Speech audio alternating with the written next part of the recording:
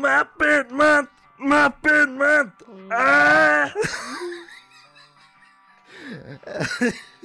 Hello, welcome to the Fantasy Faire, the most magical podcast on earth. Sorry. I'm Kyle. I'm Kyle Lira. And welcome to Once Upon a Retrospect, where we take a look back at all your favorite Disney movies. We are continuing with Muppet Month in December. Whoops. It's all good. It's all good. To be honest, we were busy in November. So, we didn't really have a lot planned for December anyways. So we're bleeding this thing into the ground. And look no further than Muppets, The Great Muppet Caper, and Muppets Take Manhattan. And we're going to be covering both of those movies today on this episode. A couple of Disney notes. Well, just one. Before we begin, Disney news. I mean, Disney bought them out, so it's technically Disney. So we have the death of David Prowse that I would like to say. He is the figure behind Darth Vader that you see in the original trilogy.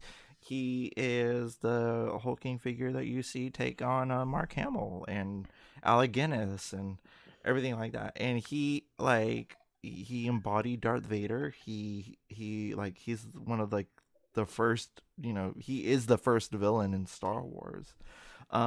He only had 10 minutes of screen time in the first movie, but boy, he made a splash in the other ones. And he will go by, usually as Darth Vader as James Earl Jones, but let's not forget the man who was, who did the physical acting of Darth Vader, and that is David Prowse. So, rest in peace, David. You literally embodied a huge icon in film history. Literally, and no one can take that away because, let's face it, you helped Darth Vader be menacing, and I think that is an incredible feat. Any words on David Prowse before we continue on? It's continuously distressing and disconcerting to have so many people just literally drop dead. It has been a depressing year. It has been honestly a sad year, and every year we have these big celebrity or well-known industry people pass away, but he lived a good long life, 85 years of age. Happy for that life and to celebrate it, and one whose accomplishment will never erase from our minds and our memories. He inhabited a character that will never be forgotten, and I think really that will be his legacy, and a damn fine legacy if there ever was one for that. So sad to hear the news, sad to lose yet another of the original cast, but all the things you said, right on, Kyle. Rest in peace, have some peace. I saw this picture. It was like everybody from the original cast with only Mark Hamill, Carrie Fisher, Harrison Ford, Peter Mayhew, Kenny Baker, and David Prowse. They were all everybody was there, but they pointed out those who have passed away. Oh my goodness, that's so many. All in the last 5 years. I know. Honestly. All in the last 5 years, it was Kenny Baker, Carrie Fisher, then Peter Mayhew, and then David Prowse. Mm-hmm. I blame The Last Jedi.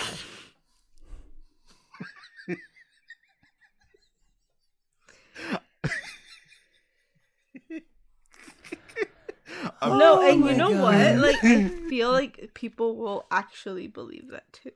So it's jokes, but not jokes, because people can be stupid sometimes.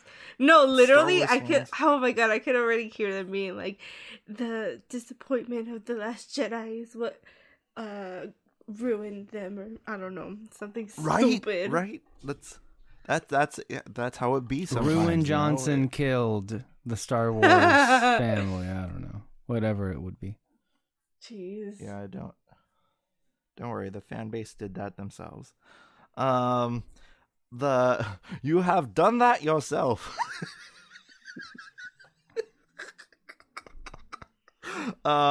Anyway, yeah, it's very sad. And I was casually just watching A New Hope the other day, and it was just it was disheartening to hear that news. Maybe it's me. Maybe I'm the reason. Because I was going gaga and ballistic over seeing a young Carrie Fisher in Rogue One. You think? And yeah, I think it's me. I think it's me, guys. If you want to send all the hate towards me, I think, yeah. Because I watch Star Wars and Star Wars related content relatively close to the event. So if any hate goes to any particular person, don't throw it at Ryan Johnson. Probably throw it to me, because I think I'm a pariah when it comes to these kind of things. So what am I gonna do? So let's get out of the darkness and into the sun. I won't forget all the ones that I love, and I'll take a risk, take a chance, make a change, and break away with the hey, a movie. Let's no, okay, we're not doing that. My friends are cringing so hard. I've never seen them cringe so. Alexis' reaction. He's literally biting his nails or something. Not even his just fingers. He's like. He's just biting hard to make sure he doesn't say anything. I don't blame you, Alexis. Alexis Soto, if you want to quit Red Spot Entertainment just because of that, just because, you see, it's not just me watching Star Wars things, it's just me talking that makes everything wither and die. But that's okay, because we're all here to talk about the great Muppet Caper. That was not a segue at all. So here we are. This episode is going well, guys. I haven't even spoken yet, and this is ever. I'm just doing it all myself. I'm sorry. Great Muppet Caper. Let's talk. Do you guys have any other things you want to add before we begin the podcast? No? As far as Disney news is concerned, or anything, yeah. How you guys been? What's up? How was your guys' Thanksgiving? I ate and I got drunk. It's all good. Alexis? Yeah, I didn't get drunk. I didn't get drunk. But I ate, and it was fun. So yeah, I ate. I had to go to bed early. We watched a Christmas movie with my family. For some reason, my dad, he was like, "Oh, we should watch a movie after we eat," and then he really wanted to watch a Christmas movie, which is really weird. Which Christmas? Don't tell me it's that demonic Satan. No, Satan, Santa shit. It was the Santa Chronicles. Is that what it's called? The one on Netflix. Oh, with the Kurt Russell. Yeah, because he really likes Kurt Russell, so we watched it. Apparently Walt Disney does too. I know. I told them that, and they were like, "What?"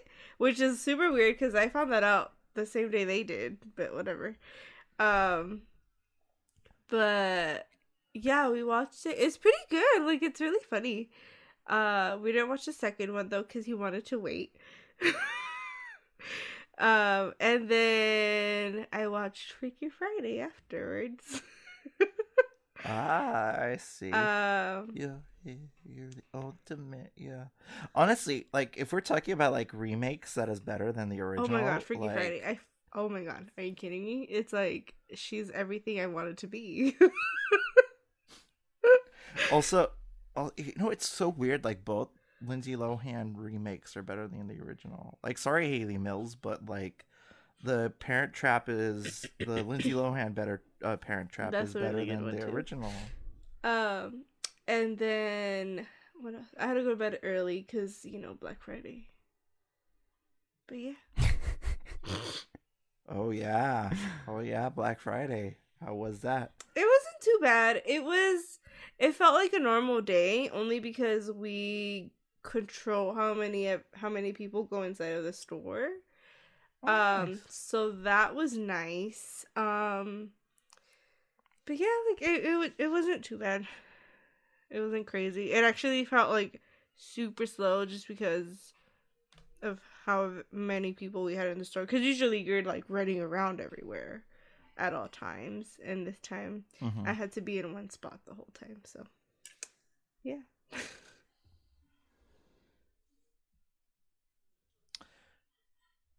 Well, yeah. Ain't retail fun? Yeah.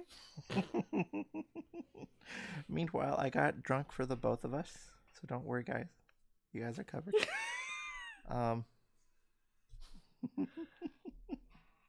Because in my industry, in my industry, Do they open your work? no. Oh, okay, that's good. I thought they did, and they just gave me the day off. No, because like people like they cook anyway. So like what's the point of like keeping it open? And I'm just speaking on like a capitalistic value lens thing. So that's the whole reason. Yeah. Let's talk about Muppets, yeah? Great Muppet Caper. Let's begin. We like to start off every podcast 12 minutes and 30 seconds in, with discussing the introductions to said movies. So I'm going to start with the Alexises because I assume it is, although you know what they say about assumptions. I assume their stories are going to be relatively short, so I'm going to let them take the floor first. Who wants to? You know what, ladies first. Are we Moreno. doing both at the same time, or just one of, or just Caper right now? Oh, we'll just do Caper right now, and then we'll go on to Manhattan. So yeah, I watched it for the first time, as I will for these next coming up movies. But okay, I do have to say that this intro might be one of my favorite intros or start to a movie ever. I was cracking up the whole time. It was so good. I don't know. I just like, I don't know why I never like got into them. I mean, I feel like this is what I'm going to be saying the whole time because I feel like they're so funny and it's so random. And but also like like the times that the movies come out are so like it dates the movies but in a good way. Like it shows the good parts of whatever era the movies came out.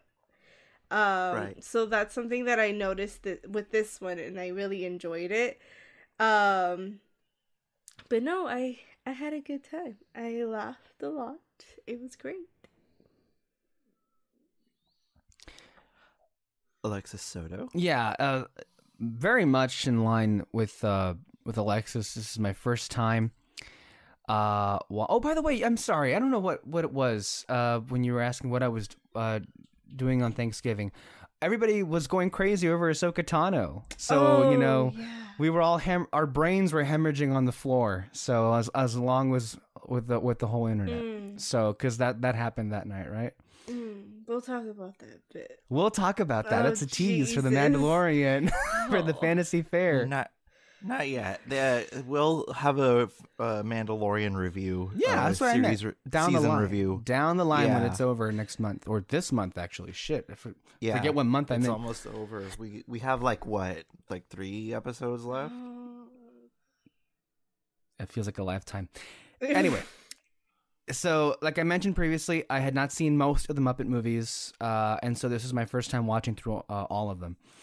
And this one kind of, maybe more so than the Muppet movie, got me right away. Yeah, same. Alexis is so correct when she says that opening was just beyond entertaining and hilarious. And I never really know how to categorize or classify certain like subgenres of comedy, like what it falls into. Kyle, that's more your thing. But whatever the Muppets is, I love it. Yeah, it it's like not breaking the whatever number wall it is, The but fourth like it's very like self-aware. But Yeah. like not in like a in your face type of way. I don't know. It's just I thought it was so good. No, yeah. Yeah. It's such a good introduction to what this is going to be. And then you kind of get a sense of like, all right, so this is the Great Muppet Caper. It's about these like reporters, and now they're going to go find off on some hopeless adventure of some sort because, like, good God, I mean, Kermit, Fozzie, and Gonzo are kind of hopeless. Yeah. All from the beginning, and you know that's gonna go somewhere. That's only gonna be so much fun. But yeah, I mean, with the opening number, "Hey, a Movie," with Kyle was singing, before we started recording. We were listening to that's what helps these movies, right? It's like they also have such great catchy songs that throw you in, that help kind of throw you into what this is going to be. And it's not just the song, obviously.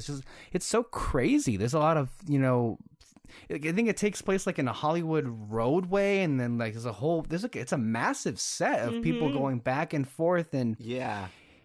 Like everything to make the comedy and like the comedic timing go well in that intro. I'll get into my backstory later.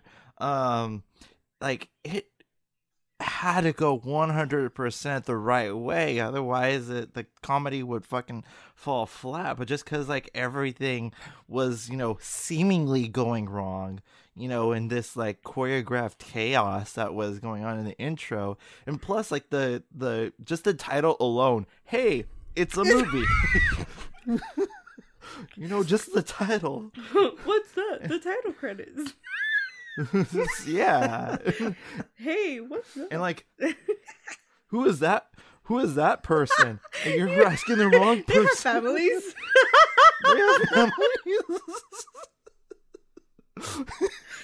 that's brilliant though, because in those times, every movie had a certain kind of opening credits, and like if this is going to be a kids movie, that's what kids are going to be wondering. Like, who the hell are these people? Why are there like names scrolling?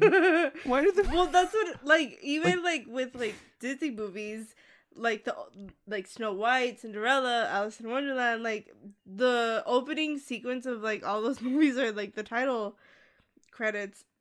They were so fucking long. But hey, you get good music out of it. Yes. But I don't think that goes up to the alley of children's entertainment. Even with concept art in the back and I mean that but the thing totally goes overlooked. At least if like when you're kids. Now you can kind of be like, oh, okay, that's kind of cool. Like how we are today. like when Fozzie, he's like, what's a PGA?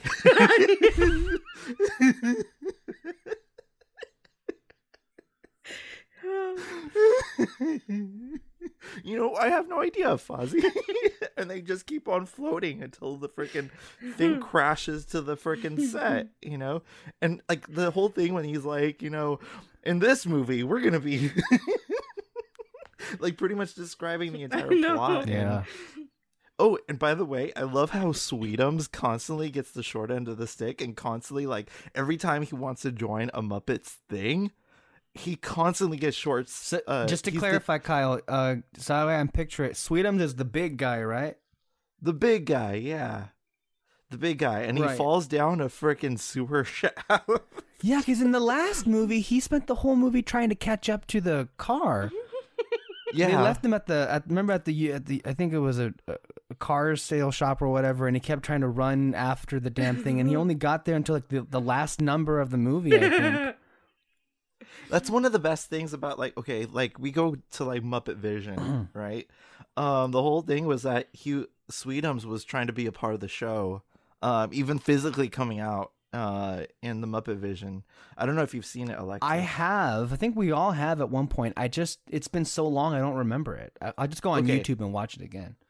Sweetums physically comes out and he's like, are we gonna start and everything? And he's like constantly trying to be involved in the show, but he constantly gets backshafted.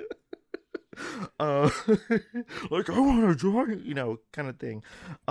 Big Friendly Giant, that should be a movie or a book. I don't know, either which. But they're like the whole sarcasm, like the self-aware sarcasm that it has that Moreno pointed out earlier is so on point with this movie, even to the point where we get to freaking Oscar the Grouch and he's like, "What are you doing here?" Very minimal cameo,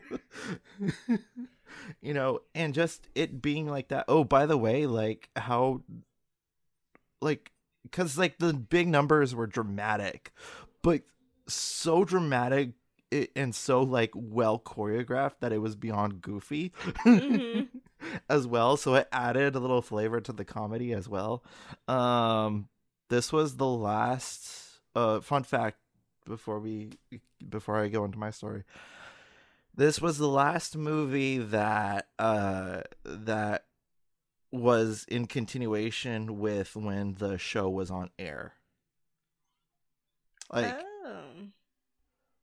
Like 2 months after the release, the Muppet Show would cease to be.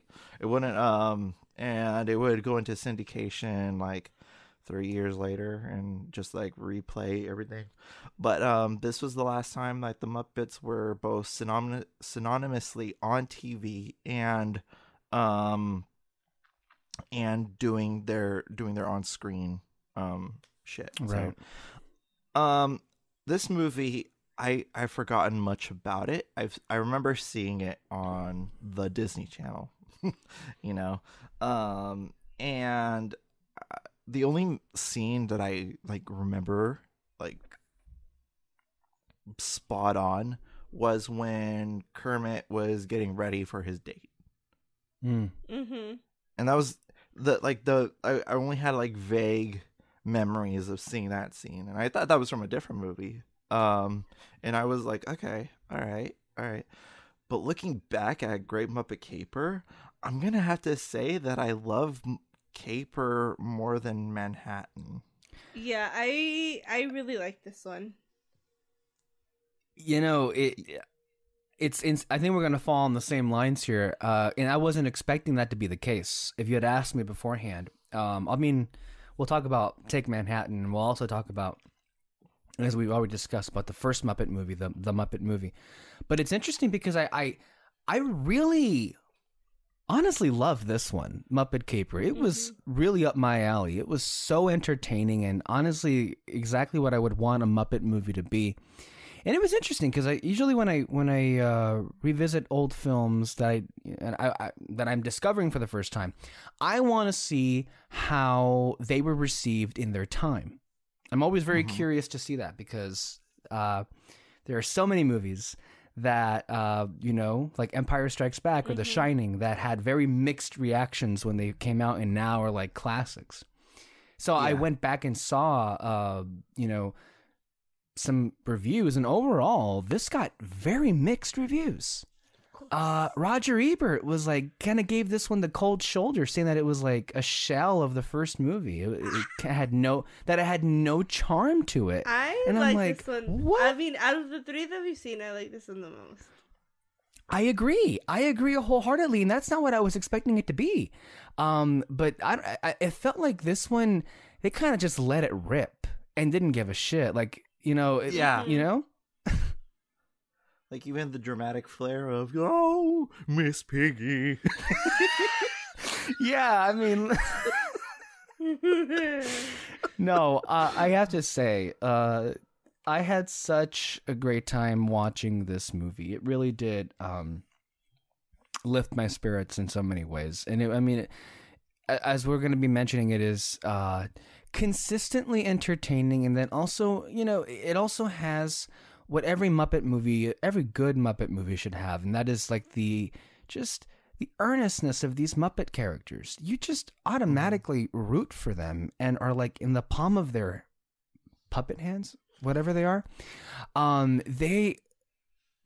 There's so many wonderful lines and gags. Like when I think my favorite one was when they're exploring London on the tour bus or the double-decker bus, and they take a picture and he's like, "Oh, my elbow," or it's like was in the shot, and he's like, "It's okay," it gives it human character, and he's like, "I'm a bear." I mean, there's so many wonderful ones, right? Like when, so they're about to get to their destination and they can't land, so they're thrown out of the plane. Then the next thing, it's even funny when they're thrown out of the bus. Yeah. Then to get to that like really awful hotel. The happiness. And then he was like, you know, just because it's stupid humor, right? Yeah. So it's like, you know, if this is the happiness hotel, I don't want to see what's the sad hotel. It's so stupid and like non sequitur. It's just amazing. But like the way that they deliver the lines, like it's so like serious. I don't know. I think I like this type of humor where it just like comes out naturally. Like without even or it doesn't feel like it's trying too hard, but like it is at the same time. I don't know, like the played straight kind of humor kind of thing. Like I love this scene between Piggy and Kermit, and I love when they were like where he was like, what she was like, Piggy, what are you doing? I don't know, I thought I would give him more dramatic license. And then they continue like talking about like Kermit was giving Piggy notes and Piggy was giving Kermit notes. Like, you know, I think you were dry on that delivery. And he's like, I think in the middle of the movie, that was the funny part. In the middle of the movie, they're like, it's like, all right, take 5. Let's trade some notes on like what's going on here.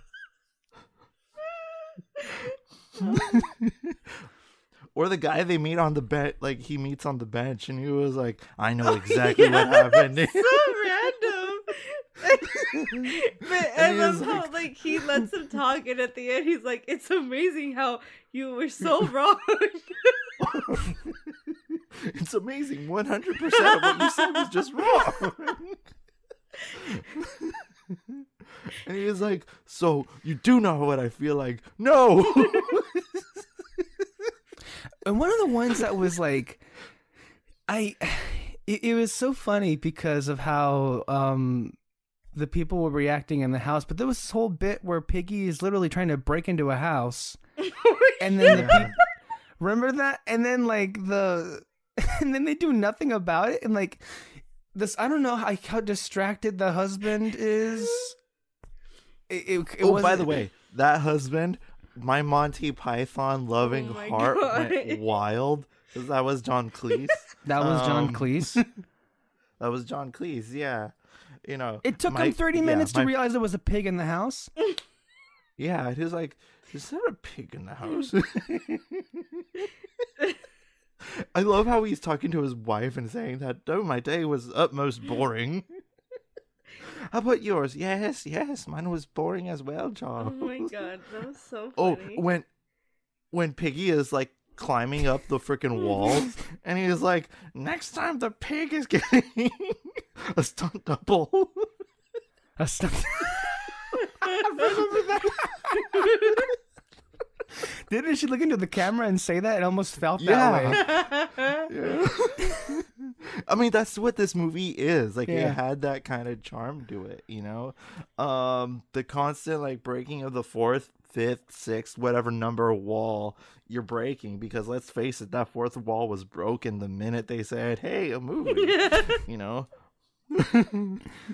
So we're in like the ninth, 10th wall at this point.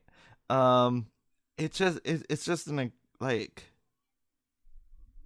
how. Oh, also, my James Bond loving heart. Love the fact that this movie had to take place in London, didn't it? I know. Yeah. Literally, I was like, "Oh, this is why we're watching this movie." Dame Diana Rigg. Also known as, to some, she is known as Lady Tyrell in Game of Thrones, but to me, she's Teresa Bond in On Her Majesty's Secret Service. And like, yes, give me more Diana Rigg. She was like wonderful. Like, I remember when there was a scene when she's like Miss Piggy is in the interview with her, and she's like explaining why her brother is like the utmost piece of trash that you ever seen. Yeah. And she was like, "Why are you telling me all this? It's called plot exposition." I love it. Wait a minute. So like that was Diana Rigg? That was Diana Rigg, yeah. I did not know that. I didn't catch. I mean, there was a familiarity to her, but I could. The movie honestly doesn't feel like it was that long ago.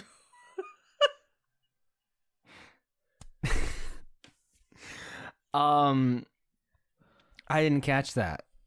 I did not. So the person that so Piggy is trying to get a job for this fashionista. That's Diana Rigg. Yeah. Wow. Ooh. Also when Piggy is in jail in the last bit, she was like, you know, it's what you get when you're in the slammer. The slammer? Yeah, it's what we call it's what we call the big house. This movie is full of freaking non sequiturs that I think is utterly delightful, and just them being kicked out of the freaking plane at the end, and it's just them descending from the sky and singing the song, the final song. Ooh, my favorite lavishly done music number was Miss Piggy's Fantasy. Oh my god, man, when that moment happened, I was like, it wasn't until it got to like this lavish swimming pool and everyone doing like a swimming number that I caught, okay, this is a fantasy. Because at first what happens is like she walks out and then like she's modeling and everything. And then like everyone just like this enormous ovation that happens. And I thought to myself, look, the movie is so silly enough that I could buy that happening like for reals. That, all right, this is what was supposed to happen. This is what it is. And then it wasn't. Yeah. But I mean, it was an amazing sequence. That whole Piggy sequence. And then it was like,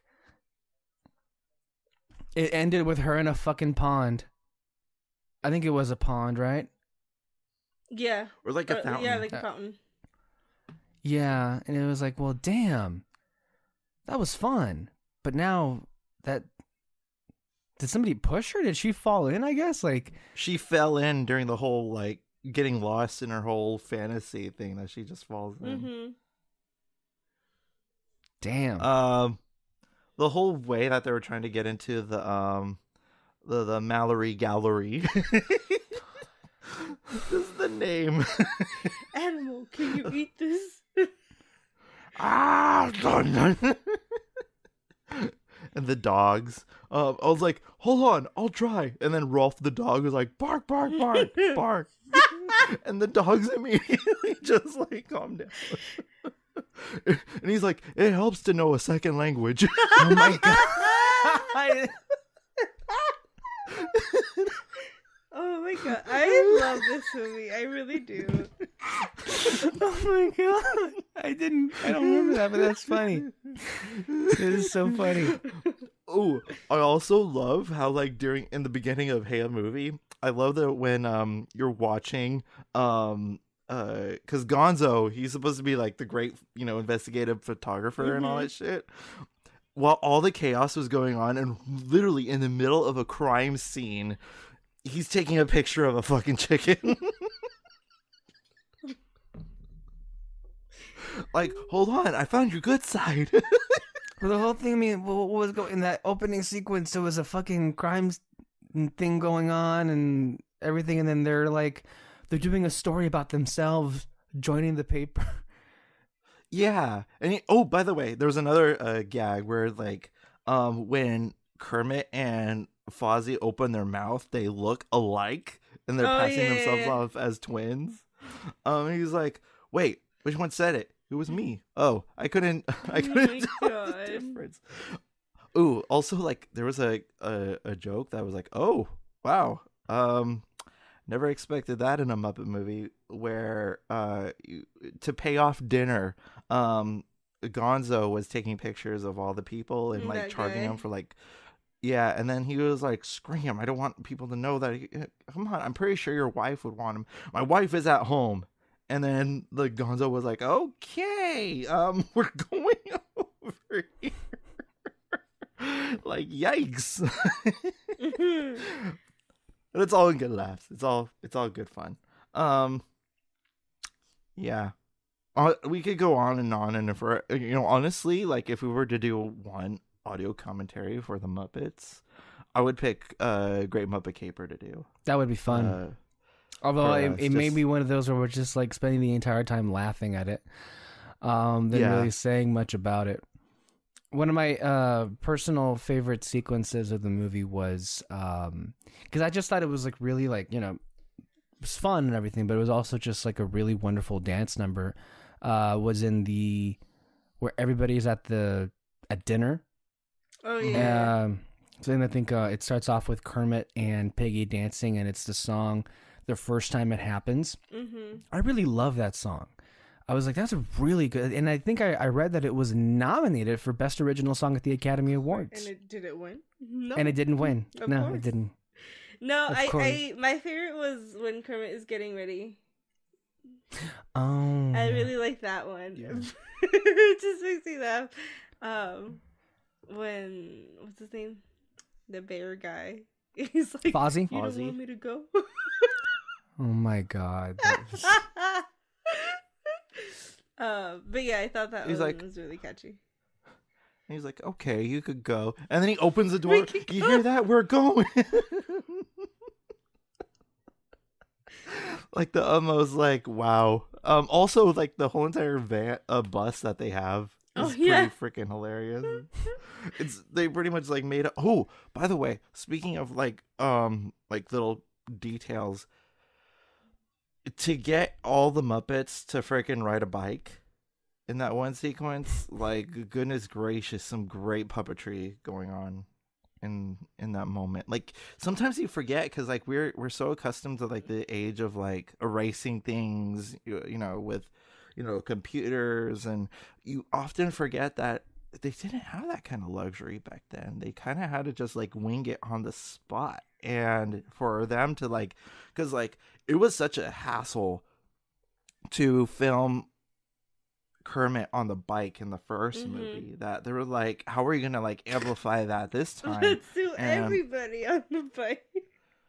Yeah, let's throw every single Muppet that we have at our disposal on a bike and just call it like that. And honestly, I was just blown away. And also, it's such a good song, Together We Ride. It's such a a nice, profound song, and honestly, one of the best Muppet songs, period. Because of how tranquil it is and how you associate tranquility with Muppets. It is funny, as we could clearly see in this movie, but the fact that you get that little bit of tranquility after all our heroes seem to be down and out of their luck, and you have a nice little moment like that. Also, them trying to get the baseball diamond is pretty funny as well. I love that it just ends in kind of a spy movie type of, or I don't know, a heist movie. Yeah, so funny. I don't know. I really enjoyed this movie. Ooh, Fozzie's pep talk when he's like, "You don't want the bad guys to win." And they're just like, no. And when they were counting the weapons that they had at their disposal as well, and they're like, they're like radar gun. And he was like, check. He was like, whoopee cushion, check. It has holes.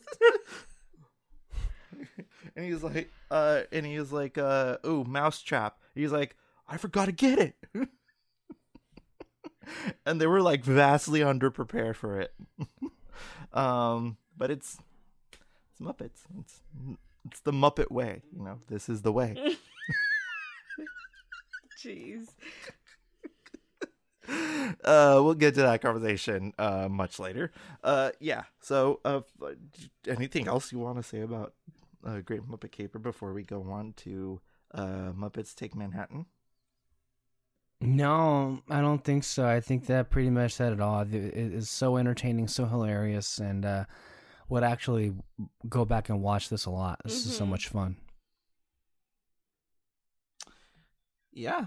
I absolutely love it. It immediately became like one of my favorite, like, not only Muppet movies but favorite comedies of all time, because like the comedic timing was so perfect in this movie. Like, there's not one joke that doesn't land in this movie. And honestly, I think that's an incredible feat. And to like add that with like Muppetness, I think that adds another level of greatness. So, let's talk Muppets Take Manhattan. What's your guys' stories? Gee, I wonder what. I wonder what too. 20 minutes. I mean, the same thing. I watched it for the first time. Yeah. It was good. There's a lot of people in it, like, and I actually knew the people this time, so that was cool. You're like, oh, that person. But yeah, no, I mean, it's a good time. I don't know. I just think that I like the other one better. Yeah, this one, I don't know what it was. I enjoyed it as well. It's a good Muppet movie. A lot of fun stuff in it. But I don't know what it was about this one that it didn't necessarily like catch fire with me like the other one did. I think the opening is strong. With Together Again, it's a great yeah. And I think the ending is great. But I don't know, I feel like I wonder if there might have been like a little bit of a pacing issue with this one, because there were certain points where it did feel a little slow to get to where it was going to go. But it also does feature some, I guess, as heavy as you're going to get with the Muppet movie, in the sequences with Kermit losing his memory, and then, like, the Muppets were sad, guys. Yeah. And it almost, like, was over. So it's interesting. I wonder if, like, it was entertaining. I don't think it was as funny as the previous two, but I wonder if there was a little bit of a, I don't know, change in approach to do a little bit more of I don't know, seriousness with the movie, considering where it ends up going with the subject matter and everything. Which is appreciated, I think that, like, yeah, they took a risk into something to do something different with them, which is which is big, because I feel like the Muppets in general are already a huge risk because just the pure concept of them. But I don't know. It also, and I don't know if I'm accurate when I say this, but it seems as if this was the last planned movie, because I would think that this is like a trilogy, and at least initially, this was planned to be 3 movies. A little bit of enlightenment. This is not the last performance of Jim Henson as Kermit, but it is the final on-screen performance as Kermit on the big screen, because This was 2 years before Jim Henson died. This movie, and this was like the final movie with any Jim Henson involvement. So you kind of feel that like solemn, um, uh, timbre with it, and you got obviously a lot of it is really sad of like Kermit losing his memory and all that stuff, but and also like saying goodbye. That whole song is just like one of the saddest Muppet songs ever. A lot of people are like, that's where it gets a lot of people. Like a lot of people point to this as being like the most emotional Muppet movie. Like obviously Caper has like this notorious like the funniest, the most classic is the Muppet movie, obviously, of the trilogy. But this really sets itself as like being like the grand finale of everything that not only the Muppets have done, but like honestly it's like just a good like hurrah for Jim Henson as well. A little backstory on where I got with Muppets Take Manhattan. First of all, I had first exposure of this movie not with the movie itself, but with a little thing called Muppet Babies. And I knew what the Muppet Babies were because I saw them on ABC when it not aired, but it was in syndication. Around the time that I watched it, and I was like, oh, Muppets, but they're babies. What the heck? What a concept. And I was like, what the fuck is this from? It wasn't until I was 12 years old where I watched this movie for the first time. And I saw it, and I was like, oh, wait a minute. This is where the Muppet Babies came from, and it's a charming little sequence as well. Just them doing their whole little thing. It's the first time I recognized somebody within the Muppet movie, because back then I didn't know who like Dom DeLuise was. I didn't know who John Cleese was, other than, his voice sounded vaguely familiar, and with good reason. He played nearly headless Nick in Harry Potter. But like I never really knew him until I saw Joan Rivers. And I was like, oh my God, it's Joan Rivers. And I was like, so I feel you, Moreno, when it was like, oh, I know these people, and it like also Liza Minnelli, her being in the movie, and it's just like, oh, yes. I know that. So I definitely feel you feel when it comes to like I thought I did. Anonymous cameos that you see in in good old fashioned Muppet fashion, I guess. But yeah, I did not watch it recently because I wanted to see how like my memory, because like I still have memories of like Muppets Take Manhattan and like the big old wedding finale, which is great. But I it's been a longer time since I seen Caper, so I wanted to check that out and just like see what I remember in conversations with you guys. So yeah. And then we also get Sesame Street people in this one. Yeah. And it's like incredible. Like it's like one of the last times you see like this collaboration to this scale, and like again, it feels like a grand like finale on Jim Henson's career, because of that. I mean, yeah, in development around the time he was working on two projects, Dark Crystal and Labyrinth. He was working on those two alongside with this one. So he was a busy man in his final outing, in his final years alive. But god damn, if this feels like a finale to end all finales of like what he is and what he does, in terms of like making stories, and the tone of the film definitely reflects that, because like everybody's like, oh, when is Miss Piggy gonna get married with Kermit, and how are the Sesame Street character is gonna be involved, and just like everybody was been waiting for that finale of like where and this is where you have that. And like 2 years after that, you know, like again, Jim Henson was really busy. Just going on Muppet history, he was having deals with Michael Eisner to possibly like, hey, can you continue on the Muppet legacy over at the House of Mouse, and do all that. And they were also in production with Muppet. I mean, this dude was fucking busy. Like, talk about like we talked about like how like a couple of months ago, how like Chadwick Boseman was really busy, you know, during the last time, you know, the last days of his life. Jim Henson, like, he was the same. He was just constantly go, trying to like make sure that all these projects were, you know, going off. He was doing Muppet Vision, you know, and he was doing all these other scenarios as well.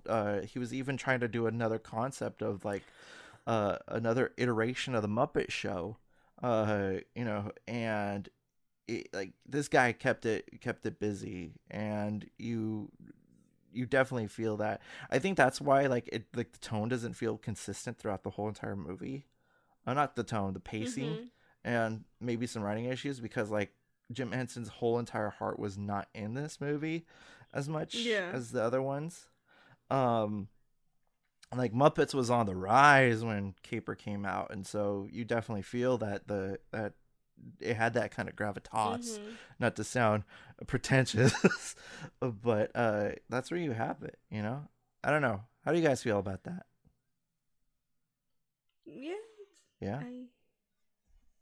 Yeah, more or less about the same about what you said. It's a lot of things that were happening, and I'm sure that's why, you know, Frank Oz directed this movie and not Jim Henson. He was just so busy. But it also was a very fitting finale, I would think. Especially with, you know, the culmination of the wedding with Piggy and with Kermit. Which was a big number with just about every freaking Muppet that ever existed, it seems like. Even those on Sesame Street. I didn't see Elmo. Was Elmo there? No, Elmo did not like fully exist yet as a Sesame Street character. His Elmo's first appearance was actually in the movie Follow That Bird, and he was just a bystanding monster. Elmo, really? Elmo is a relatively new character. Huh. I had no idea. The Elmo movie. That was a really sad ass movie. There was an Elmo movie? Where he loses his blanket? Holy shit. Dude, I cried my heart out. Elmo in Grouchland.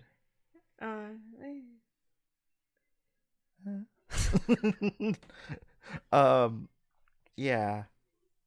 But yeah, Elmo was a relatively new character. I mean, he didn't like fully become a staple of Sesame Street character until the mid-90s. You know, and even then he was sparsely used, and like it wasn't until like we were growing up. Yeah. What? He was. Nuh-uh. Yeah. He's like one of the things I remember a lot when I was little. Yeah, because like when Sesame Street still airs to this day, and like new episodes would feature Elmo, and they were like, hey, this character is really let's make him a new segment called Elmo's World, and like that's where we have our, you know, primary memories of Elmo, you know. And he kind of like took off in a big way. Like he was not just like Elmo and Blue's Clues were like huge. Well, yeah, it just seemed like, you know, Elmo is the main Sesame Street character. At least that's from what I can recall. I beg to differ. It's Big Bird. Don't get fucking offended here. I'm just like, I'm saying from my recollection, like, I always just did. His scoff, like. I beg to differ. I'm just kidding. I'm a big fan of Elmo as well. But like the face of Sesame Street has always been Big Bird. It wasn't until Big Bird. It wasn't until Elmo took off, and then they were like capitalizing on the little red thing. But yeah, it was always Big Bird. Big Bird was the big character at the time, you know. So Oh, and Barney was big Muppets. too in my house. Yeah. Oh, Barney no, is definitely Just big. kidding. Well, yeah, Barney was a big thing, but for me, it was Molly and the Big Comfy Couch. I love the Big Comfy Couch. You know that's a Canadian show. It is. Yeah. Oh my god, that's like the one thing that my dad remembers me watching a lot when I was little. Luna and Molly, I would the do clown the and whole her clock dolly. thing. The clockwork stretch. Yeah. I was like, yeah, you just tapped into like a deep crevice of my memory, like that. Holy shit, yeah, man, let's do it, yeah. It's such a good thing. Oh, recently on with remember a couple of years back there was a big old clown scare. Yeah. Alexis in the news, a bunch of like this? clowns. Oh, and there was a whole bunch of clowns like appearing out of nowhere. Dude, going home, because at this time I was already living in San Diego. I was living in my aunt's house, and I had to park like far away, like on the street. Oh my god, that was so scary. I hated every moment of that era. I don't know who came up with it, but it was the worst. And it was even worse because the movie It came out. So it like doubled down on the clown horror. But anyway, the original actress, Alison Court, I think, who played Lunette the clown, appeared on a Canadian news network. It's like the Canadian CNN at the time. And she appeared in full costume as Lunette, saying that you shouldn't be scared of clowns, and did all that stuff. Wait, I think I remember this. I kind of remember this. Oh, that's nice. Wait, in her third season, like, sorry, I went into like a big old research phase about the Big Comfy Couch. So there was a time where in the third season, before Alison Court left the show in the fourth season, is that she was big and pregnant. So you saw a lot of close-up shots of her, and they kind of like, when they did the clockwork stretch, they just reused old footage that they used, just to hide the fact that she's preggies. Yeah. So we have that Big Comfy Couch. Go watch it. It's there's full episodes on YouTube if you want to watch it. So yeah. Anyway, back to Muppets. Anything else? I honestly, I have nothing to say about Muppets Take Manhattan other than what I just said. How it's a big. I agree. Yeah. Anyway, next month is gonna be Big Comfy Couch month. I don't know why. I'm like, what are you talking about? We're going to review every single episode of Big Comfy Couch. And then following along, we're going to do Bear in the Big Blue House month. I would rather do that, but it's fine. Which movies are up next? The Muppets and Muppets Most Wanted. 2011, The Muppets, and then 2014, Muppets Most Wanted. Yeah. Yeah, we're doing a sequel. I just heard, like, I was listening to my Disney Jams playlist thing, and the song "I'm Number One" and "You're Number Two." It's just such a catchy number, and like new era Muppets is like freaking popping. It should have taken off, honestly. So before I watched these movies, I was in the mindset of like, kind of. Mean Girls mindset of stop making fetch happen. It's not gonna happen. But insert Muppets. Cause I truly just didn't like get it. But now after watching these, I agree that this should have taken off. And I also appreciate the fact that they don't want to let them die, and that's great. like Muppets Now, and there's like a Twitter like account for every single Muppet. Yeah. As well, like Kermit, Miss Yeah, Piggy. like I like the fact that, you know, it obviously like they're not as big, but they keep trying to bring them back, and I appreciate the effort. Honestly, like with the budget that they have and the format that they could do, I honestly like you could revive the Muppet Show back to its original form. And I think that would tie it up. What? Just looking at Alexis. Alexis. What, you don't agree? No, did I make a face? No, Yeah, I just you feel made a face. your comment being like, yeah, Disney Plus should do a lot of things. Oh yeah, they should do a Oh. lot of things. Yeah, but they won't. Like, okay, first episode. I mean, you clearly have it written. First episode, hosted by fucking Steve Martin. You know, you could do that shit because I don't know. You have a bunch of like a heavy nostalgic fan base for the Muppets. That shit is profitable. You know, it may not be a Star Wars, it may not be a Marvel, but you could still make it work. I don't understand. Also, what is the people at Disney Plus doing? Put fucking Muppets and Take Manhattan on Disney Plus. I don't know why it's not. I know, that's really strange that it's not, because everything else is on there, right? Right. Apparently, it's on Showtime. Yeah, that may So be it. maybe. Yeah, probably. Mhm.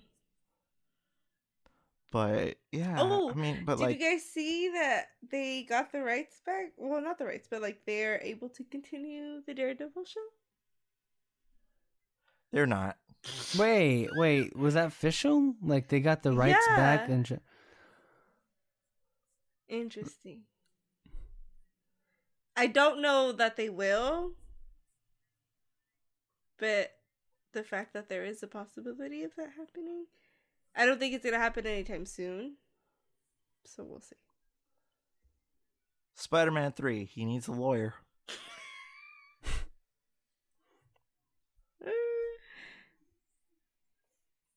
And what Marvel character is a lawyer that we know? Who's big and popular? Who lives around the same area that Peter Parker does? I wonder who. They're not. Because they'll never, like, Marvel will never do anything that cool. Yeah. Alexis looks like he's just about done and holding his breath. Because like I'm pretty sure like if we like continue this conversation, he's gonna go on like a 10-hour rant on like everything that Disney could do but just won't, because they're freaking creatively He's holding bankrupt. himself back. I just don't know what there is left to say at this point when it comes to that. Like it, maybe in one world it could have been done, but I don't know. It's hard to get yourself excited for like something it just isn't going to come together. Yeah. Like two men and a baby, you know? Right? What yeah, the we all fuck? wanted that. Oh, you didn't know Turner this? and Wait. Oh, you mean the project? 2 minutes. Yeah. Okay. yeah, Yeah, the most Okay. wanted project. Turner and Hooch. Okay. Yeah, I know about 'Cause that. everybody's Yeah. cla- Okay. Everybody's clowning over Turner and Hooch project. About a remake of Planes, Trains, and Automobiles. Oh God, sign me up for that one. Holy shit! I thought it Wow. was 3 men and a baby, not 2 men and a baby. I'm probably thinking of, you see, this is where I just don't give a shit. I'm thinking of 2.5 Men. Which honestly, same fucking title. What else? What else do we have to look forward to in the great Disney of Plus? The live action Stitch.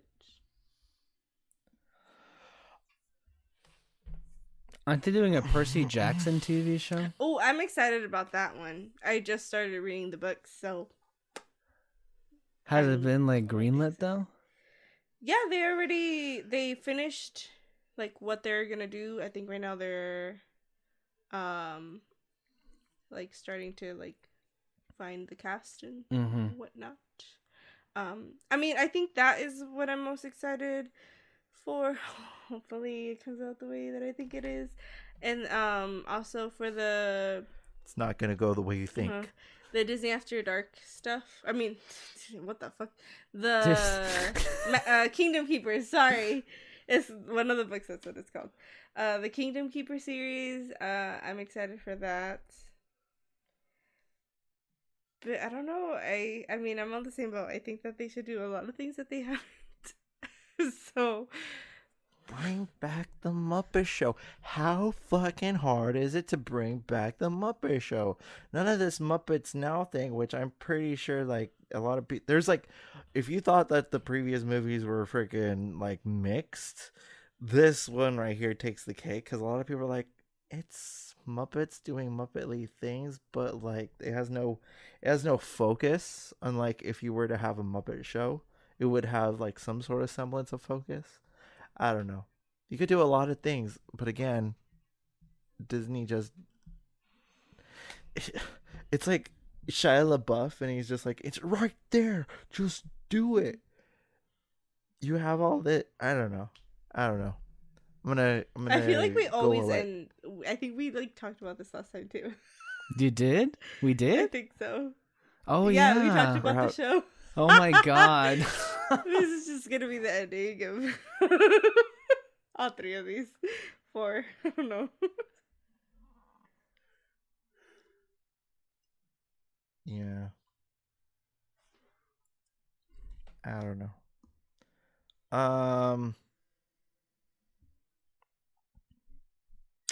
Yeah, I'm done. How about you guys?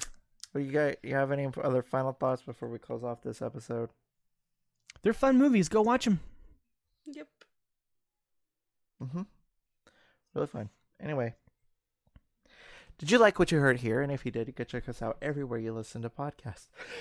Oh my Sorry. Oh my god! Damn. Did that come out of nowhere? Or? It came out of nowhere. Like I felt it for the last like 10 minutes. Oh god. And then it finally came out at the opportune moment. Oh my god. But anyway, let's take that from the top, shall we? Did you like what you heard here? And if you did, you could check us out everywhere you listen to podcasts, whether it be Stitcher, whether it be Apple, whether it be because Google Podcasts, like the portal is like shut down right now.